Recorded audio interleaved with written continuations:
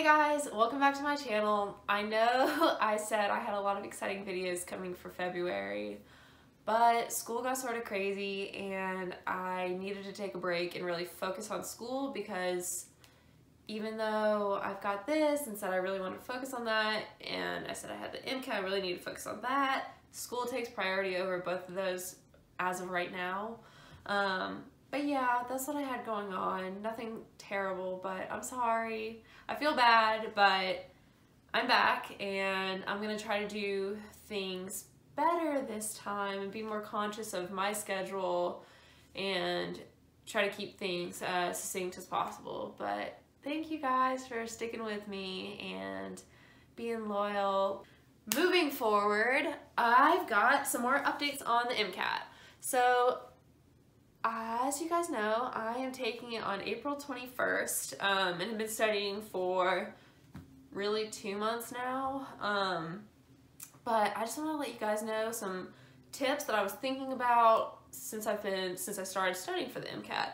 And my first one, kind of related to what I just told you guys, is while you're taking the Mcat, or the semester you're preparing for the Mcat, I definitely recommend taking a light course load. I made the mistake and took a fairly normal course load with pretty hard classes. I'm taking Physics 2, Physical Chemistry, Econ, which isn't too bad, and Biochem 2, and I'm doing research, so all those combined ended up being a lot more challenging than I thought. So what I recommend for you guys who aren't in your semester that you're prepping for the Mcat, but a few semesters ahead, I would definitely save some of your gen eds or any electives or easy classes you could have for the semester you're taking the Mcat, because that's going to give you so much more time to focus on the Mcat more than school. This is more of a tip for people who are just starting in their college careers or moving from high school to college.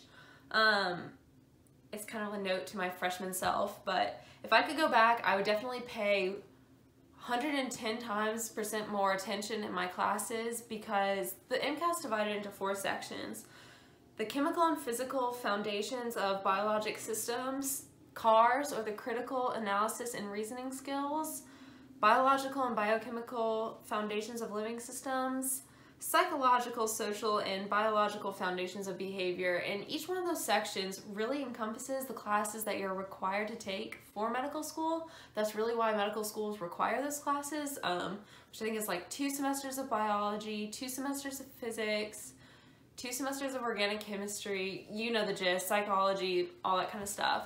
All of those are actually being tested on the Mcat. They're not necessarily helpful in medical school, so I've heard, but they're preparing you for the Mcat. So if you want to start studying as early as possible, the best way to do that, and really to save yourself a lot of heartache when you are sitting down 3 months before your Mcat and studying for it, you gotta pay attention to class and know that material for the long term.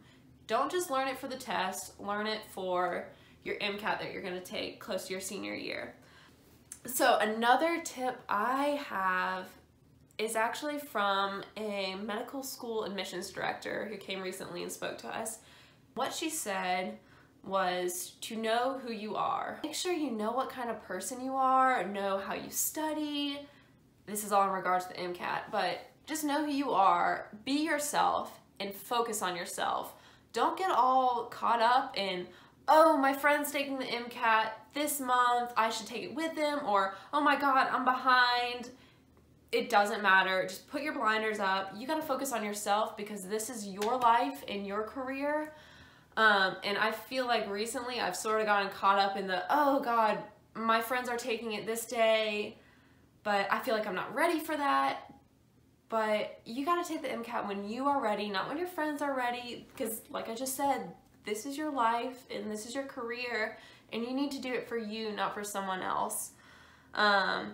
And that goes forward in medical school too. Getting into medical school is not all about the numbers. It's honestly about becoming a human and loving humans, just loving other people, because you're gonna be a physician, hopefully you're gonna be a physician, and you need to be there for people in their worst times.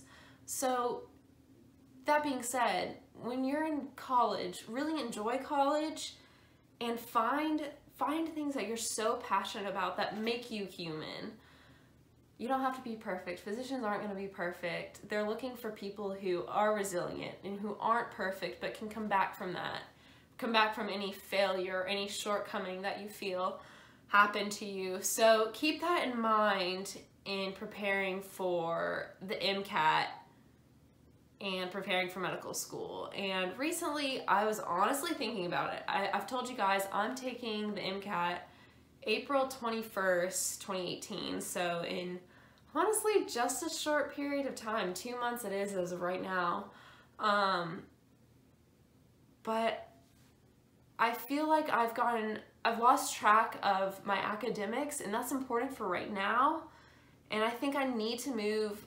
I'm thinking about moving the Mcat back a month, so taking it in the end of May, which is fine. I'm going to be taking it later than my friends and later than I initially wanted to, but I need to take it when I'm ready. So be kind to yourself and don't push yourself to take something that, one, costs a lot of money, and two, you've got a lot standing on it, but don't push yourself to take it when you're not ready. But on that note, when you are studying up for the Mcat, there are a couple different deadlines that you need to be aware of.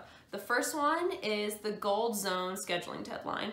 That is the last date to reschedule at a lower rate and the last date to receive a partial refund for canceling an exam. So that's pertinent to me. So if I want to reschedule my Mcat, it depends on each exam, but when you're signing up for these, be aware. The second one is the silver zone scheduling deadline, which is the last date for initial registration without a fee increase and the last date to reschedule. And then the final one is the bronze zone scheduling deadline, which is the last date to cancel a reservation and last date to edit registration information such as name, address, it says consents, etc. But yeah, keep those in mind so you don't get in a pickle and don't end up having to take your Mcat in Nevada or some crazy place forever away from you.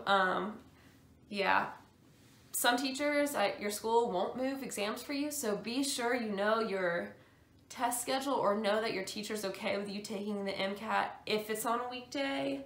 I have a friend who got stuck with that, so he had to move his Mcat last minute and is taking it not super far away, but further than he would want to, so he has to buy a hotel. But yeah, those are a lot of things you need to consider, which are basically study your classes ahead of time. Use every single class period you have as preparation for your Mcat. Think about those different sections and what classes you need to take. Know yourself and don't get screwed on the deadlines. So thank you guys for watching. I am definitely going to be working on some new videos and upping my ante and editing better, learning new things. So a lot of that soon to come. And of course, if I end up moving my Mcat, I will let you guys know. But thank you so much for watching. I'll check in with you guys probably next week. Bye.